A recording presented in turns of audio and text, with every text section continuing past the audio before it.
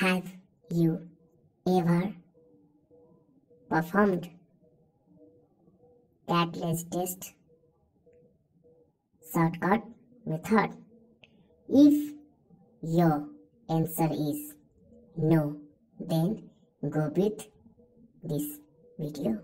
Here we have test organism in Muller-Hinton agar, and extra we need hydrogen peroxide, nothing more. Just add 1 drop this reagent without touching the organism and observe for bubble.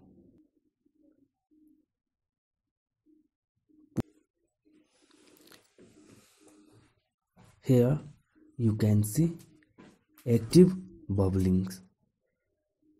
That's why the test is positive.